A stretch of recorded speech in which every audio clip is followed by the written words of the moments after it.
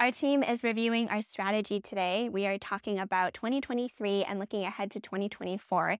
And I know a lot of you want to see more of the behind the scenes of how we plan things, how things happen. So we are going to essentially vlog this process. I'm also going to just share the raw clips of what was discussed because I think that process can be helpful for you and you may learn a few things. And as you are likely going through strategizing yourself right now, this could be fun and I thought we could do it together. And in this video as well, we have a team member. Her name is Helen. She'll be in here as well. And we talk a little bit about what happened this year, what's going to happen next year. So without any further ado, let's dive in. Okay, so basically, I wanted to start by just reiterating our vision and our mission because I think that's really important in doing any strategy. You want to make sure we know what the high level purpose is before we kind of do anything. So as you know, we're here to transform the harmful fashion industry. We do that by supporting fashion brands because we want to make sure the people that are actually out there doing the work have the tools and the education to be able to do that. And then we give them like results-oriented programs, consulting services, just like really equip them with everything they need. And we're really here to make sustainability the obvious choice and something that people don't have to compromise for. It's something that everyone knows that it's just good business and really future-proofs your business too. Yeah, absolutely. With that being said, so what I think was really good this year was like we really solidified LYB and we were able to really perfect it, get our clients results, which I'm really excited about. So I think that was really good. And for the remainder of this year, I just really want to continue to grow our impact and scale it. And then also for next year too, just continue to make sure that we always have like new clients coming in, clients are getting results, and then we can kind of think a little bit more about like what's after that. Yeah, absolutely. Yeah.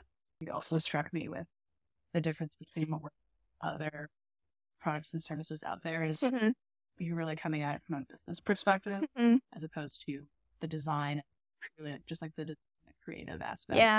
Yeah, I think it's important because it's like for new brand owners, there's so many skills you need to have your business transform. Like you need the product, the creative stuff, and the design stuff 100%.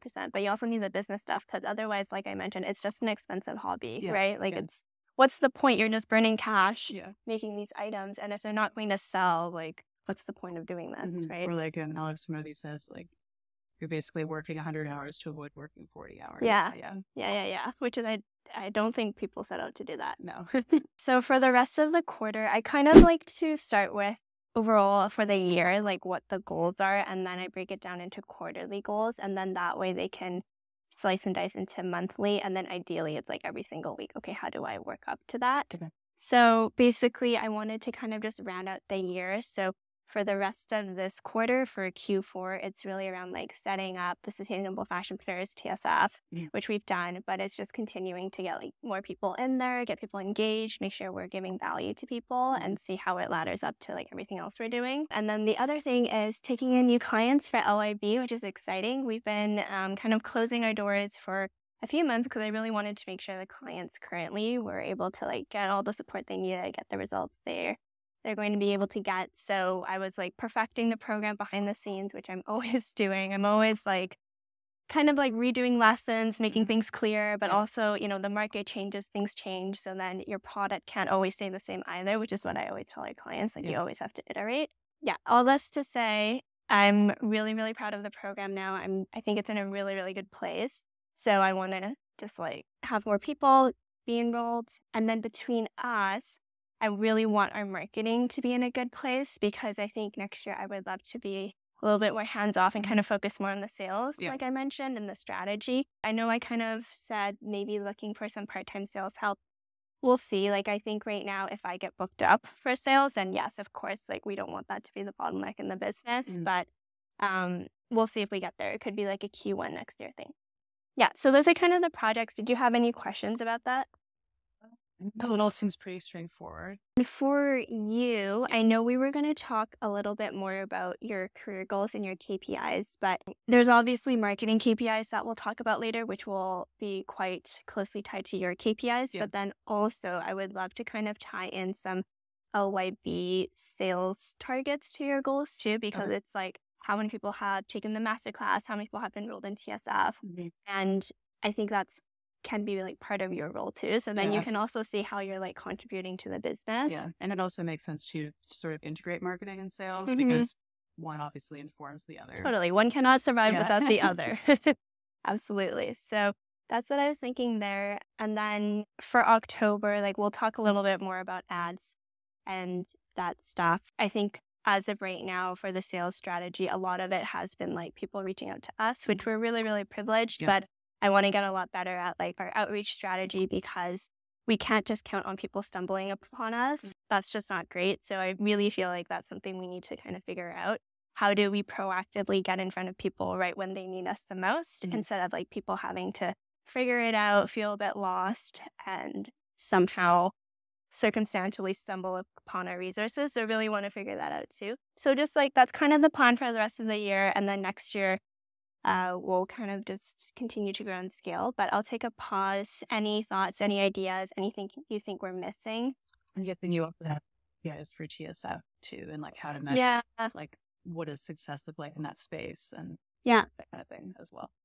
Yeah, doing a community is something I've been thinking about for a really long time, but I wanted to do it once we had the bandwidth to do it, and I knew we would be able to do a good job. Yeah. Because if you half-ass it, it's a waste of everyone's time. It's like, why are we here? No one's really talking. I don't really get anything out of this. So then it just falls apart. So it's definitely something that's very all or nothing.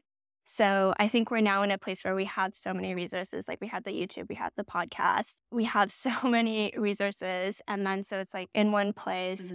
I would love people to be able to ask questions and get further support. So I think that's a really good space. So yeah, I think all this to say we're set up for success to finally be able to fully support it and bring what I had visioned to life, which is exciting.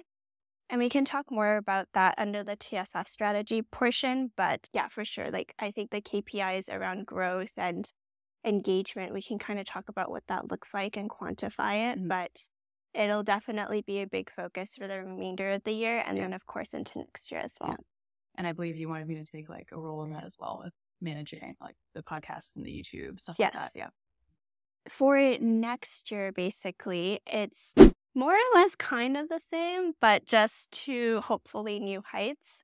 And I know that sometimes that can be not super sexy and exciting because everyone's always like, oh my God, I want to like launch new products. I want to grow like 10x or 100x. But I just think that's not realistic. And I want us to set realistic, but still ambitious targets. And one thing too, I've realized now after half a decade in entrepreneurship is that focus and discipline is so important. And it's like taking the time to figure out what we're focusing on. And then once we've set the strategy, we've set the course, we know it makes sense. It's like laser beam focusing on it and not getting distracted by like, we could do this, we could do that, we could do that. Because I've done that. And then you're spread so thin and nothing gets done well. So I'm trying to be like super disciplined. So I'm in my disciplined era. Yeah, that sounds good. Yeah. I'm also curious with, it seems like you've been hiring a few more new people, like obviously myself and looking to hire more people. I'm curious to kind of a quick snapshot of like your growth with the business, if that makes sense. Like, and what that looks like going forward. Does that make sense? Yeah. I think it depends on what happens. I feel like I always want to try to hire. I mean, every business wants to hire at the right time, right? You don't want to hire too late so that it's like everyone's burnt out, everyone's like working so hard and your clients aren't being like fulfilled, like product fulfillment isn't good. So I obviously don't want that, but I also don't want to hire too soon and then have no one like have any work to do. Yeah. So it's kind of a fine balance, but I'm now at a point where I feel like in order to continue to grow and scale our impact and also maintain the current client experience and the current just client satisfaction and of course like how much we want to give back to our community, it's like obviously I need to bring people in and I need to scale. And tangentially to that, I've talked about this before on the podcast too, but like it's just relinquishing control and trusting other people as well and just making sure that they're trained, they're onboarded, they know what they're doing, how everything works together. So yeah. So all this to say, like, I think we'll probably bring on a couple more people next year if things go well. I'm thinking maybe like a community manager type person because if TSF goes well and what I envision happens, I think it's going to be like too much for me and you to, I want someone to be in there all the time, like engaging with people and that's like a full-time thing. Yeah.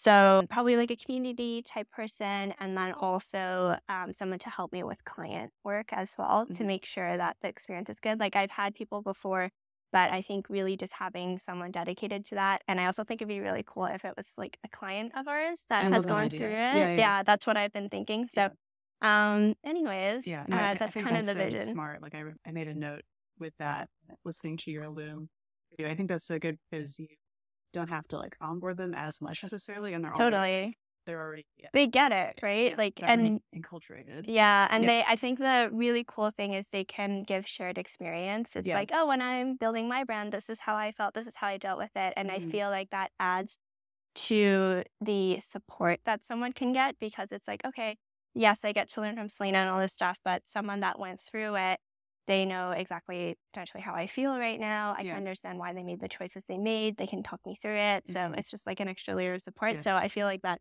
just it's kind of a no-brainer. Yeah, support and trust. Yeah. And it also shows too that you're really invested in nurturing like your clients. Yes. To the extent of like also bringing them in and as an employee and stuff like that. So yeah. A lot of people nowadays will be like, oh, I like to support, female founders or whatever. But like I genuinely try to whenever possible, whether it's like people in our community, past clients. It's just like, I think we can all grow together, as cheesy as that sounds. But anyways, all this to say, I don't think we'll have any big, new, exciting launches next year. But as of right now, I really think we're on to something. It's like the precipice of something like really taking off, which I'm excited about. But I think we just need to stick to it and see it through because things take time to marinate and market. Things take time to take off. And if we keep switching every 3 months, just nothing's going to take off. Nothing's going to work. So I really think we should like stick to this for at least 6 months, see how it goes. But I have a really good feeling about TSF. I think it's really needed. People have been like really excited about it. Awesome. So I'm really excited about it. So Q1, Q2 is really just like continuing to push out TSF, continuing to support clients through LYB. I'm trying a different structure, like we mentioned. So instead of doing like cohort based, it's not going to be like open enrollment. But at the same time, I'm going to potentially limit it at the very beginning too, because I want to still make sure I have bandwidth to fully support everyone. So that still gives me the ability to kind of like cap it and control it. But then at the same time allows people to enroll whenever they want to. Because before it would suck if like someone wanted to join now and they can't. Yeah, right. So I think this is better. And I finally like found a way where I'm able to do it in more of a group capacity, but still give them more tailored support too. So yeah, I'm excited about that. Any kind of questions about like the Q1 and Q2 priorities? For live launching and things like that, I was wondering, I was thinking of courses and programs I've been a part of, and I think something that's effective is just video testimonials on like the sales pages and stuff like that in particular. Because you can actually, it's like, obviously the copy has to be good and all those elements. But I feel like there's something about seeing people who have gone through it, the video. Yeah. It adds just like a little layer of like, to the sales page. So potentially to think about. Yeah, for sure. I'm gonna, we can talk more about the LYB stuff later, but I'm going to ask some of our clients to do that. Yeah. And maybe we could use like social media as well. Totally. Like, repurpose it. Repurpose everything. Okay, cool. And then in terms of Q3, Q4, like I always kind of rejig strategy as we go on, but every single quarter after we finish, I like to reflect on the last quarter and then think ahead as well. So things can still change, but as of right now, this is what I'm thinking. So Q3, our birthday's in August, and I always like to do something special for that. So we'll kind of think about what we want to do there. And I have found after like doing this now for like half a decade, there is definitely seasonality in the business. Summer is definitely slower. A lot of clients kind of like go on vacation. And then September is like very stressful because all of a sudden they get back and they're like, I want to get back into things. And I'm like, where were you 3 weeks ago? So summer is definitely slower. And I think same thing with sales too. Like people are just like not thinking about investing in something right now. They're like off on holidays. So it's good to know that. So then I think summer, like we can kind of just rest and recuperate as well and gear up for like Q4. Yeah, Q4. Q3 and Q. End of Q3, beginning of Q4 kind of thing. But then also we can take the time to kind of think about internally what we're doing and just re-strategize. So is that the internal Yes. strategy. Okay. Yeah. So that's like internal H2 strategy. Think about what's going on. And we can probably like get ahead of a lot of content too. Like I can probably batch a lot of stuff. And yeah, Q4 is kind of like back at it. And then Q1. I would say like the big pushes of people liking to like get back into things with their business is definitely September and January. Those are like peak. And then that kind of trickles into a little bit of October and February and March. But those summer months and kind of, I guess, like the end of spring are definitely slower from what I've seen. So it kind of maps onto general like retail consumer behavior. Yeah. Okay. Yeah. So just so you know. So we can like based off of this kind of slice and dice every single month what we want to do. But something I also want to potentially implement next month too is for you to have a special quarterly project. And at first I thought it could be cool for it to be monthly, but honestly, I think for it to be meaty enough, I think quarterly is better. And then you can chip away at it. And this could be an area of the business where you feel like is something I haven't thought of, or maybe I don't have time for it, and you think would really impact the business. And it's also something you're potentially passionate about and also potentially want to like gain skills in. So if you want to kind of have a think about what you want your first quarterly project to be, let me know. But I think that would be a really fun way for you to continue to be able to give back to the business, but also feel like your work is impactful. Yeah, that sounds great. Yeah. Yeah, I think summer. Quarterly is definitely a good. Yeah, that's what I was thinking too. Yeah, and then you can kind of chip away at it, and that way it can be something that's meaty enough too to actually have the impact you want it to potentially have. Yeah, so, yeah. So that is kind of the strategy. It's really just sometimes strategy can be like, oh, we're launching this thing, we're doing this thing, which is like again big and sexy and like super glamorous or whatever. But it's like just doing the work. Like, you know how Alex says, like, just do the boring work. It's really, I think we're in that do the boring work era because I think we're finally like set up and I feel like everything is starting to click and make sense. And for so long, certain things were clicking and certain things weren't, but I think it's fully now clicked across the board, at least for me. So I feel really good about just continuing to do this for the next 6 to 8 months and really seeing where it goes. Yeah, that's awesome. What do you think was behind like the lack of clicking, and then like why or like how did things start to click?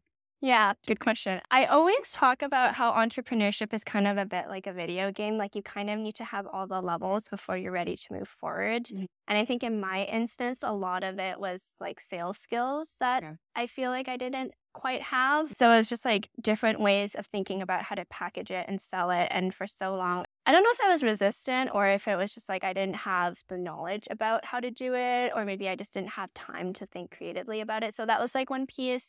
And then the other piece too is just like relinquishing control and being like, okay, like we need help. I can't just do this alone. It's obviously not going to be able to grow and scale with just me. Like we need more people. So that was a big part of it too. I think another thing too is just not thinking about what other people are doing in the industry, like especially like the course or like the online space, because there's a very like, you know, you do a webinar, you do like this and you do like the email list. And it's a very like proven process. And I think when you're a new entrepreneur, you follow that. And that's probably the best way to go about it because people have done that before you, you know it works. But throughout that process, you learn what works and what doesn't for your business and for your community. So I think I'm now at the point now where I know what works, I know what doesn't work, and I'm now just going to start to like trust my instinct, trust what my community has been saying to me, and then apply that. So it's less like cookie cutter, but me finally, I think like taking the reins and being like, okay, I've done all these things. We have this data.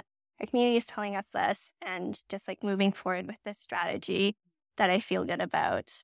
So yeah, you can also see where the gaps are in the marketplace as well. Yeah, exactly. And I really feel like if you want to revolutionize and transform an industry, which is what we're trying to do, you can't really be doing what everyone else is doing. You have to do something different to stand out. You have to provide something that people aren't getting elsewhere because otherwise, what's the point? Yeah. Right. So yeah, but really good question. I think it's just a lot of things around like skills, mindset. And then finally, I think perhaps also like trusting that I know what's best instead of just following what everyone else is doing. Yeah. I hope that this was a fun glimpse into the behind the scenes at our team. And I also hope that you got a lot out of this episode. It was actually really fun having you as a fly on the wall and just seeing what the process is like. And so again, hope you learned something out of it. And I hope that this inspires you to strategize for your business too, because a lot of the time you need to take inventory of what you're doing and really see if it makes sense. And the other thing too is you want to make sure you're not just working for the sake of working. It actually gets you to the direction that you want to go. With that being said, let me know if you enjoyed this. We have a few more behind the scenes content pieces planned, so I'm really excited for you to see this. And together, let's transform the harmful fashion industry.